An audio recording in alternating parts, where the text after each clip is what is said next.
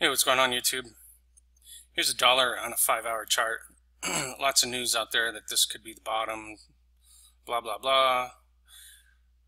Wishful thinking is we still need some kind of an opposing point to start a pattern on the upside. So right now all we're looking at is a V bottom. We need some kind of an opposing point, maybe to come down. We're running into a triple top, tri-tips at 94.20. So maybe it hits resistance, comes back, makes an opposing point, and then we can start a pattern. But right now it's just a V bottom. Not much happens on V bottoms. Sometimes it does, but not too often. So on a daily, you can see all the hubbub. The bullish encompassing candle, and we do have an opposing point now on a daily chart.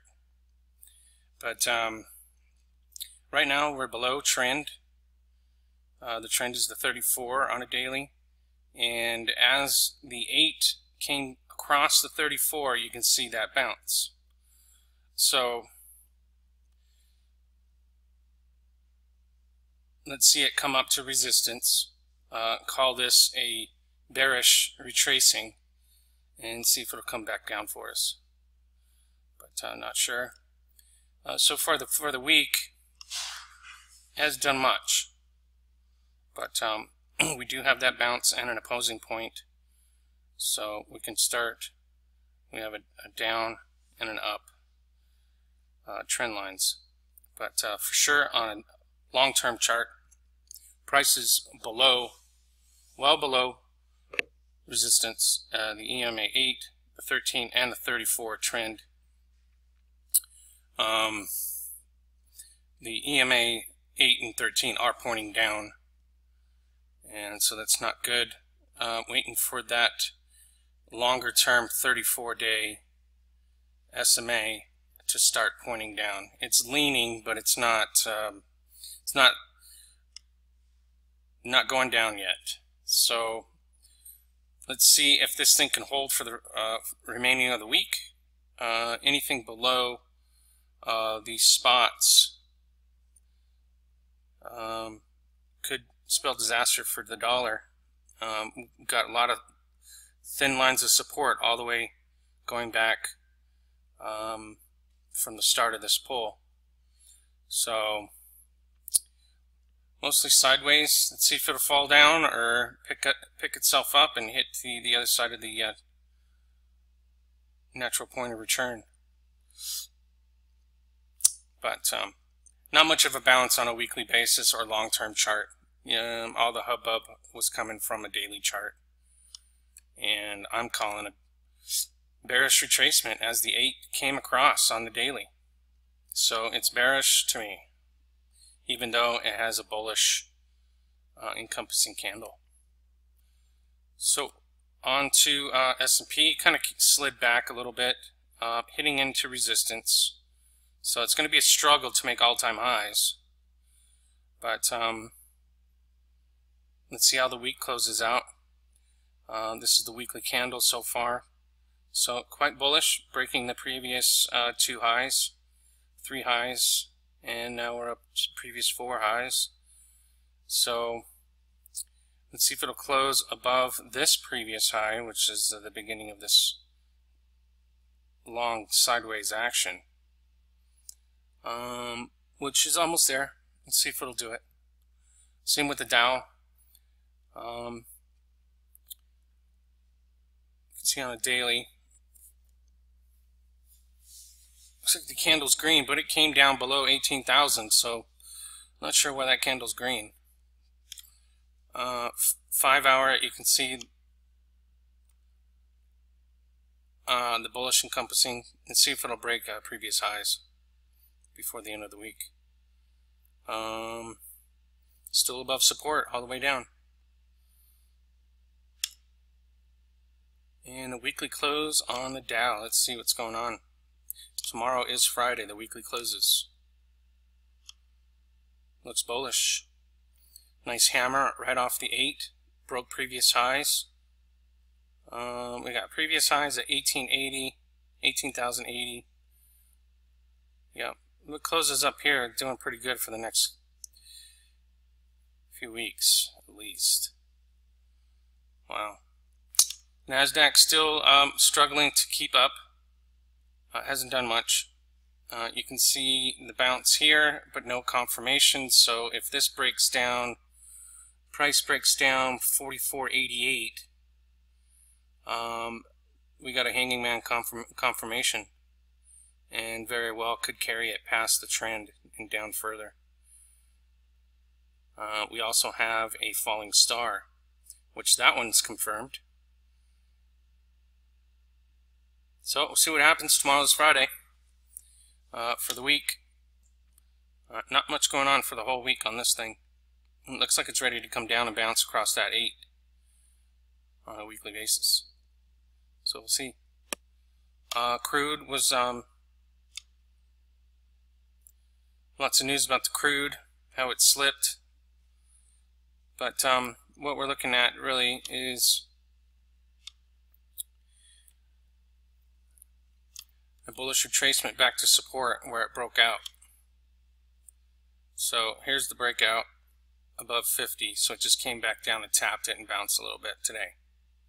Still on a daily, we're well above the EMA 8, 13, and 34. So plenty of support. We are putting in a double top if it doesn't want to cooperate. But see up previous high break is 51.67. See what's going on a weekly. We came back in to support the previous break, so keep an eye on it. Anything below 50, I believe it will be bearish again, but cooling off periods are always good. It's just gearing up for a bigger move. On to gold. Another good day. It just keeps going. I believe we had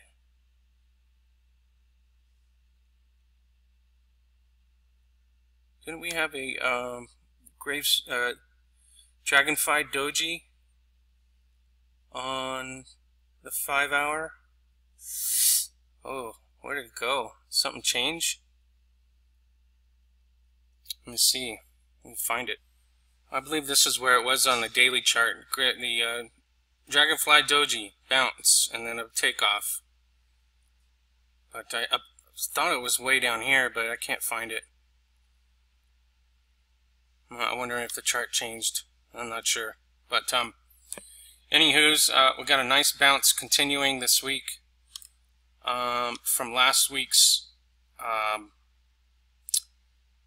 bullish piercing pattern as it closed above 50% of the previous candle, and it opened down and closed well below 50%. So the continuation is going further. Let's see if we can close 1280, get this thing to newer highs by next week. We've got one more day to do it. $10, no problem. Let's see what happens. But so far so good. Let's make sure we get out of this range so we don't have to keep going up and down within the range. But looks awesome. Silver, same thing. You can see for the week the bullishness of it. Pretty nice. Previous high break was at 1647. You saw that break above. Take a ride. That would have been awesome for the whole week. Let's see if we can find any reversal bars. See if we're still in it for tomorrow. Looks like we're lagging the last 5 hours, but still within range. Look for previous low breaks, and we got support at 17. Cliffs. They sure took it down right off for the 5, 50% of that weekly candle. So nice pullback for CLF. If it closes down here, we are putting in a lower high, so I'd be careful of that. But take a previous high break. Support is at 5. I would, if you're going to buy it, I would say above 5 at all times, just because it's an emotional spot on the chart. Let's see if we can get this thing rolling one more time before Friday. It's been a great week so far. GDX still going. Didn't want to fill the gap yet, so it's a gap and run above previous highs. Looks like it wants to break out. No need to fill the gap. Well above our previous highs. Looks awesome. Nice bullish piercing pattern. Very, very bullish pattern indeed. Very nice. GDX, same thing. The previous one was GDXJ. Same thing. Bounce.